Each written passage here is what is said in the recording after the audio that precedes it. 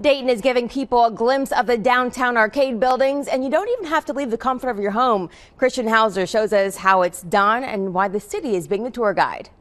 The Dayton Arcade has been closed for nearly 25 years, but now the city is giving the public and developers an online tour of what it looks like inside. They hope that could get some interest in redeveloping the downtown icon. Pam Jeffers has not been inside the Dayton Arcade since the 1990s. She loved going in because it offered so many different stores, but especially around the holidays. From the dome ceiling, they draped lights from garlands of stuff, and they would all decorate it up, and it would be really nice at Christmas. Those times are a distant memory. Take a look at what the inside looks like now. This is from a live tour the city just hosted online. So as we walk, I'm going to talk a little bit about this rotunda.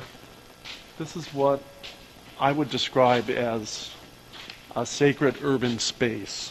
This was the first in a series of 3. The City Commission approved $750,000 for emergency repairs to the complex, which has been vacant since 1991.